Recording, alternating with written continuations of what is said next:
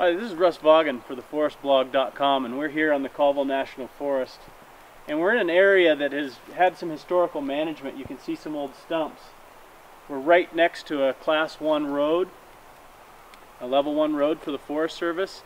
And we've been going for miles, and there's really been no management. And what we really need to look at is how we can come in here and take some of these smaller trees to leave some of these larger, more healthy trees on the landscape so they can survive wildfire, beetle and insect infestation. And the beauty of all this is we can leave these bigger trees now and make the products of the future out of these smaller trees and utilize the smaller diameter trees to make mass timber products.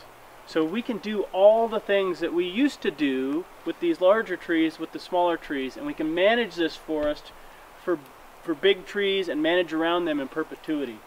And I think you can see here we've got multiple layers of trees, so if we have a fire come through here, it's going to easily climb up these small trees and into the canopies of these larger trees.